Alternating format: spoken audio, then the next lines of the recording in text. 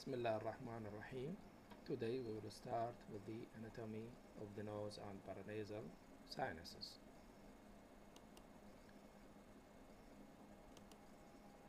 The nose, as you know, is composed of two parts, the external nose and the internal nose or the nasal cavity. The external nose composed of the anterior nares, which is lined by hair and lined by skin containing hair. The hair is called the vibrissae, and this area is called the vestibule of the nose. The anterior, the bony constituents and the other parts of the nose composed of bony constituents and cartilaginous constituents. The upper third is bony, the lower two-thirds are cartilaginous. The bony part is formed from the nasal bone.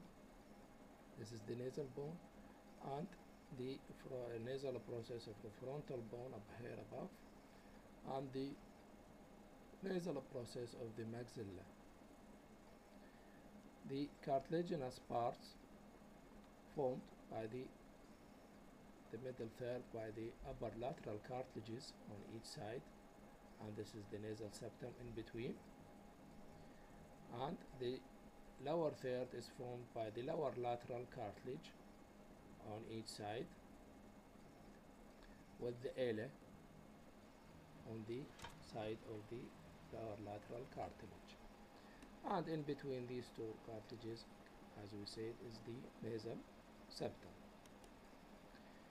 The nasal fossa communicates with the sinuses and the nasopharynx, and the flow is formed in its anterior three quarters by the palatine process of the maxilla, while the posterior fourth is formed by the horizontal process of the palatine bone. The roof from the anterior to posterior is the nasal process of the frontal bone, the cribriform plate, the ethmoid, and finally the body of the sphenoid bone. As in this picture, this is the frontal bone, cribriform plate of ethmoid, the body of the sphenoid, and it is lined by respiratory epithelium. Respiratory epithelium means the epithelium which is described as columnar, pseudostratified columnar epithelia with goblet cells, except for the upper one square centimeter, which is lined by the nasal by olfactory epithelium. This is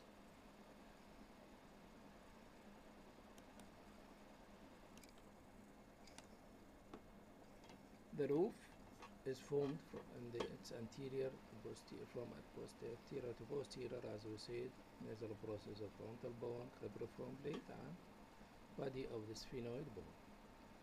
The respiratory epithelium is very important in this area because it lines these nasal fossa and the sinuses, and the mucus secreted is directed posteriorly toward the nasal pharynx from the sinuses and from the nasal cavities.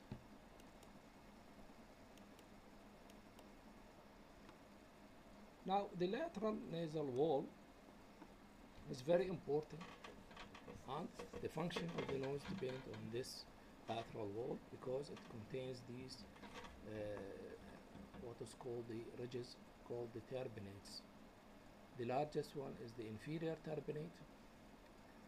It is an unfolding of the lateral nasal wall with a bone in the center of this erectile tissue. It is measured about 60 millimeters from anterior to posterior, and forms an important component of the nasal valve. We will explain what is the nasal valve, and it is embryologically derived from the maxilloturbinal ridge. The middle turbinate is by far the most important functional part related to the sinuses. The middle turbinate lies medial to the anterior ethmoid air cells. The maxillary sinus ostium, the nasofrontal duct, and the uncinate process all lies lateral to this structure, the middle turbinate. It is shorter than the inferior turbinate. It measures about 40 millimeters, and the height of this turbinate is 14.5 millimeters anteriorly, and it gets narrow posteriorly about 7 millimeters. It develops from the second ethmoid turbinal ridge. The superior turbinate is by far the smallest one, lies from its name superiorly and posteriorly. The meatus, which lies below the turbinate, every area lies below the turbinate, is called the meatus. The superior meatus, we have the superior meatus, the middle meatus, and the inferior meatus. The meatus, the superior meatus, drains the posterior ethmoid air cells. The nasal valve, we have some constrictions in the nasal cavity, about 4 constrictions. The important one of these constrictions is the internal nasal valve, like in this area. وعندنا second هو external nasal valve, and lined by the ala, this one anteriorly, posteriorly the middle of the fossa, and finally the choana, the posterior opening of the nasal cavity. Now the external nasal valve boundaries is the lower lateral cartilages in this area, at the lower lateral cartilage, the soft tissue of the ala, هذا الala هنا soft tissue, and the membranous septum medially. شوف السبتم هنا anteriorly راح يخلص عندنا الكارتلج nasal septum، بعدين تبدي membranous area، بعدين تبدي عندنا الكوليوم, which is the medial crura of the lower lateral cartilage.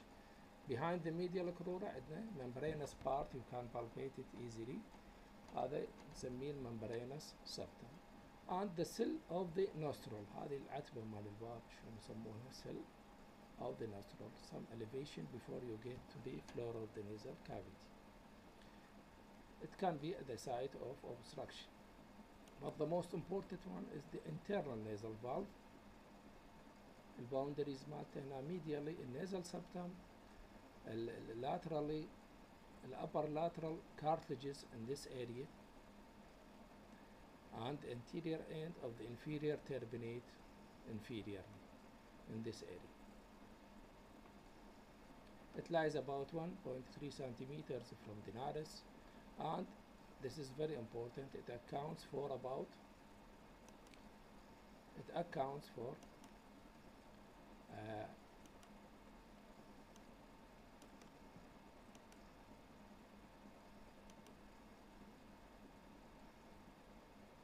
50% of the airway resistance. This is very important. And the inferior turbine can affect this area greatly because it can enlarge and goes smaller, and this will cause constriction or narrowing in this area. This is the nasal valve, internal nasal valve. This is the nasal septum. This is the lateral, upper lateral cartilages, and this is the head of the anterior end of the inferior turbinate.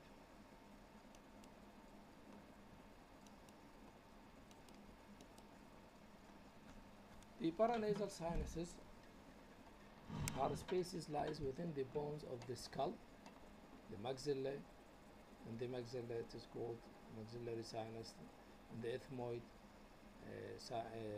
bone it's called the ethmoid sinuses, and interfrontal is called the frontal sinuses, and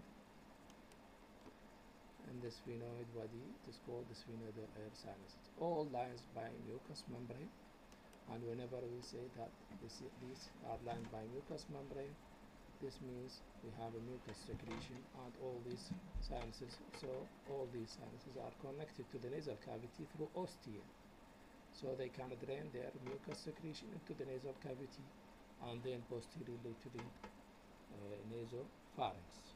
Usually the drainage is through the meatus on the lateral wall of the nasal cavity. All the sinuses drain into the middle meatus below the middle turbinate, except the posterior ethmoid air cells drain into the superior meatus, and the sphenoid sinus drain into the sphenoethmoidal recess. Now, by description, the maxillary sinus is a pyramidal in shape, as you can see. The size is about 15 millimeters or mils, and occupies the body of the maxilla. The base lies medially. The base of the pyramid lies medially, and the apex lies in the zygoma, laterally in this bulging zygoma, zygomatic bone. And it is the largest of the sinuses, and the main ostium هنا situated high up. هذا شوف الميديال وول مالته قد عالي أكثر من النص، الفتحة هنا صايرة high up between the medial wall and the roof of the cavity. So it is not a dependent area. الدرينج يكون عالي، مكان عالي، فهنا ما راح يصير عندنا هنا accumulation of mucus because all the secretion will be drained toward the ostium. This is genetically determined. The cilia will push the mucus secretion toward the ostium, the natural ostium. The ethmoidal air sinus is composed of multiple sinuses. The anterior one, approximately 7 to 15 thin-walled cavities within the lateral masses of the ethmoid bones. عندنا two groups، هي الانتيرير والبوستيرير. هنا الانتيرير تشوفونها، وهذه البوستيرير. الفرق واضح. عندنا الانتيرير small, numerous, while the posterior are large, pyramidal, and smaller in number. The anterior, as we said, all drain into the middle meatus, anterior ethmoid air cells, while the posterior ethmoid air cells drain into the superior meatus. And the ethmoid is separated from the orbit by a thin-walled bone. It's called the lamina papyracea, and the lacrimal sac is related laterally to this anterior cells, either a lacrimal sac in this area. Now the frontal sinus, average capacity lies in the body of the frontal bone. Average capacity is 7 cc in adults. The right and left sinuses are often asymmetrical. دائما نشوف السبتم in between the two sinuses are eccentric، مو بالميدلاين. عندنا دائما واحد large وواحد small. And the frontonasal duct هنا الأوستيوم تكون على شكل كليفت، تصير أوستيا دايركت أوستيا بين the frontal sinus and the nasal cavity، وإنما يصير على شكل slit like opening، وبعدين ينفتح بالميدل ميتس أيضا، يسموه frontonasal duct. It passes through the anterior part of the ethmoidal and then opens into the middle meatus. While the sphenoid sinuses lies in the body of the sphenoid bone, in the center of the skull base, behind the upper part of the nasal fossa. Upper part of the nasal fossa. It occupies the body of the sphenoid bone. The average capacity either 7 cc in the adults. Right and left also are asymmetrical, separated by a septum. And nematization is very variable in this sinus. And the sinus ostium situated in the upper part of the anterior wall.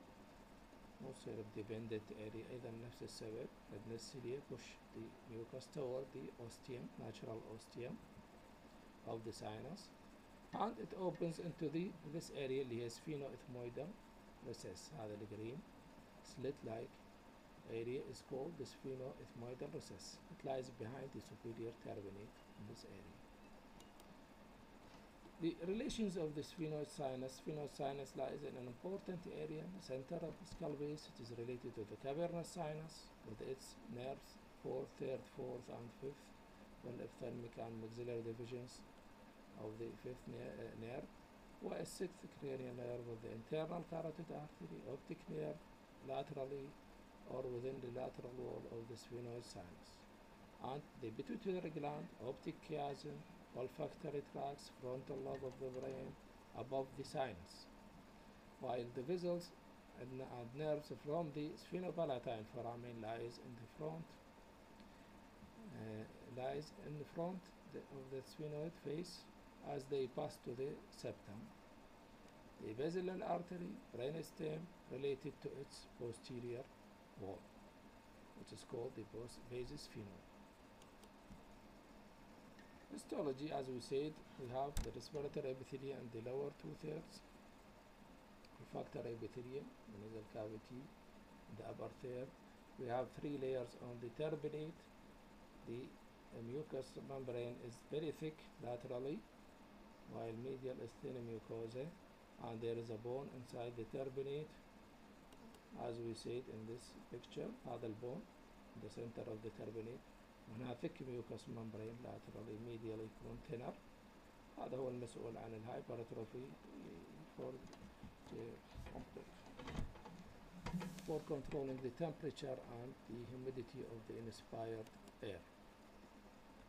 Blood supply, we have an extensive blood supply to the nose and paranasal sinuses, comes from the external and internal carotid arteries. From the external carotid artery we have the main one اللي هو السفينوبالاتine artery. The sphenopalatine artery is the main blood supply of the nose. The sphenopalatine artery is the main blood supply of the nasal cavity.